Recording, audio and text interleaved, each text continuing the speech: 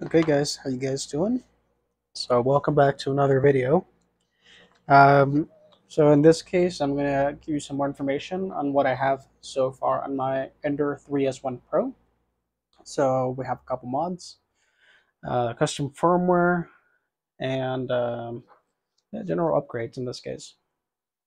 So just to give you an explanation, in case you're not familiar with the Ender 3S1 series, this Pro model is the high-end version of the Ender 3 lineup.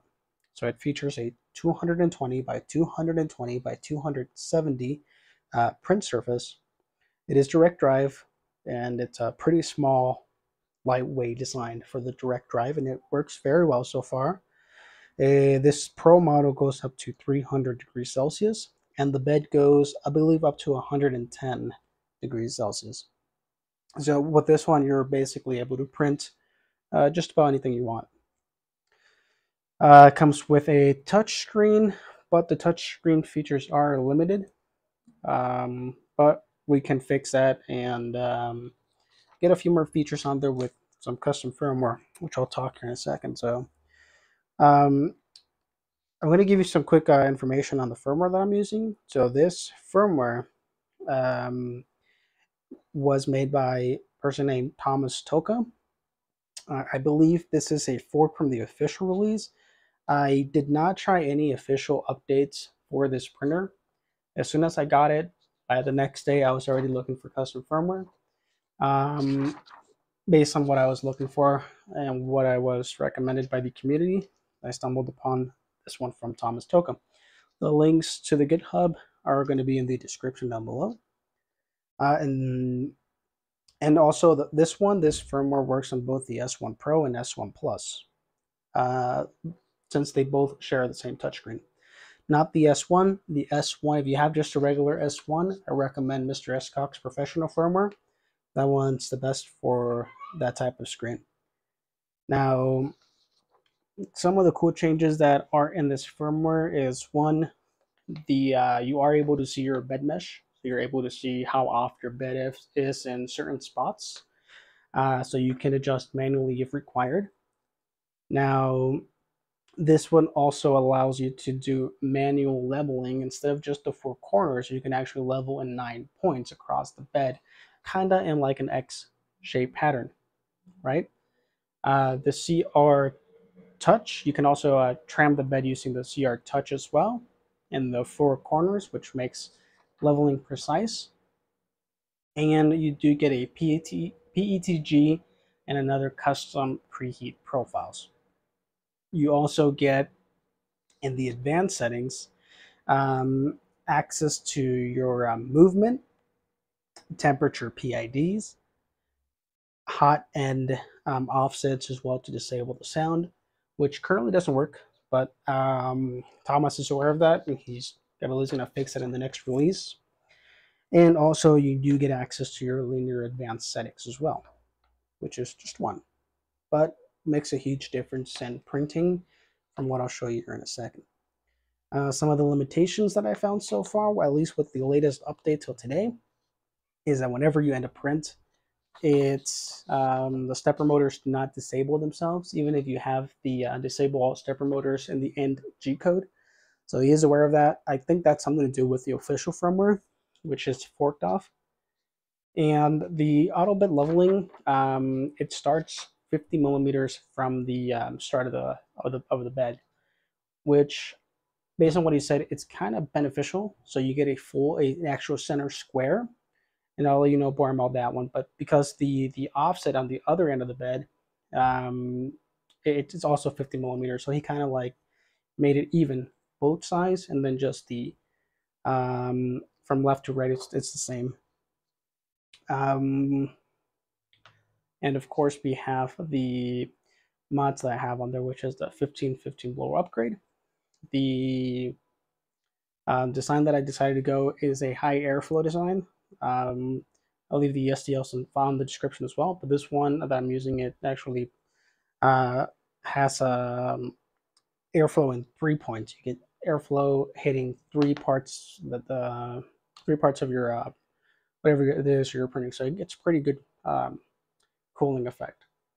Of course, the dual filament holder that's up there, and some cable clips for the wiring to keep everything tidy. So quickly going to go ahead and give you an overview of the display and the features you get. Okay, so here's your screen. The home and the print options are pretty much the same. Nothing really changed there. Um, we don't have any type of image preview for your prints yet, but I believe sometime in the future they're gonna somehow make that happen and work for this printer, for this screen. Okay, so the printer has homed, and this is the only changes that I've seen so far is in the ready and the settings. So you get the extra profile for PETG, and you can also set up a custom one. In the leveling section under the device, you get those settings as well from previously, but here is where you're able to visualize the bed mesh. And in the advanced settings, here's where you can tune your movements, and also the linear advance, currently set at 0.05, which is working pretty much spot on for me. The corners are pretty good, so you also have your temperature PIDs, your hot and offsets as well. This is just moves the extruder around from what I've seen, and the setting for turning the sound on and off. But like I mentioned earlier, it doesn't currently work. In the about section, something that is interesting is that the full size of the bed was enabled, so you actually get the full 235 millimeters across on the X and Y, and the same 270 millimeters for the Z. Here's the firmware, and here's the screen version. So these are all made by Thomas Toka, so by TT. Okay, and that's really all you get. I'm going to show you some prints that I've made so far. Okay, so one of the first things I printed, of course, was the famous Benchy. And this is how it came out. This was printed at around, I believe, 75 millimeters a second. That's just the info, so take around half of that for the rest. It's not too bad. We do have a lot of line issues there. And I've also printed the calibration cube.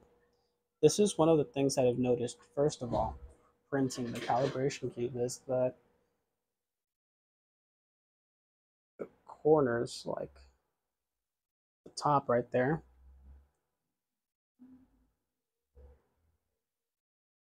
wasn't too happy with that because you get kind of like an elephant's foot top. That would be pretty much caused by the seams, maybe. And then this is the calibration cube after changing the firmware with linear advance enabled. This was printed at 150 millimeters a second, around 210 degrees Celsius on the bed, and you can see the lines are pretty straight. No more of that bulging there. There's the top, there's the bottom, and I marked the speed of what I printed it on. Okay, so here's in a different filament, also 150 if you can tell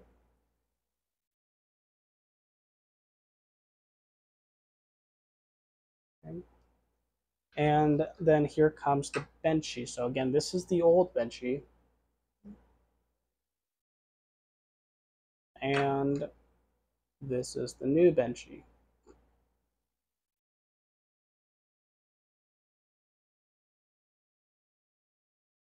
Okay, so already it just feels a lot smoother. The squareness feels a lot better, looks a lot better. And I did also print some of these from the previous video. These were printed before the upgrade, so that doesn't really count. And here's some of the overhangs with the upgraded blower fan. And this is kind of my mistake because I printed it, I believe, this way, and it was starting here and then going around. So this is why I was supposed to print it like this, I believe. But overall, you can tell went to the 80 degrees, pretty much no problem there. I almost forgot this one. So here's an Optimus Primal that we picked up from Printables. The quality came out pretty good. I'm pretty happy with this. This was, however, a 16.5-hour print. But after this, and this was also printed before the firmware upgrade, and I just felt so comfortable with this printer that this is like probably just one of the goofiest things I've printed. This is at a 0.1 layer height. This can just get it to focus.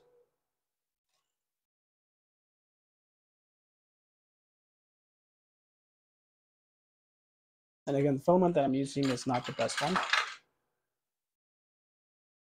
All right, so okay, so to remove the extruder, we just remove the ribbon cable, and we're going to remove these 4 screws. It's this one, and these 2 bottom ones. This one you leave it. This one is the one you use to kind of center it. So when you're putting on the extruder back, you can line it up with it.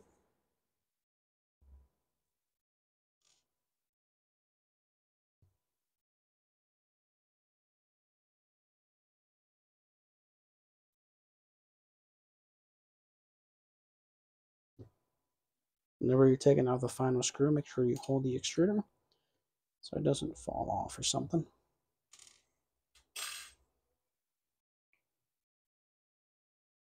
Okay. So here's what I have for the extruder. So you can tell this is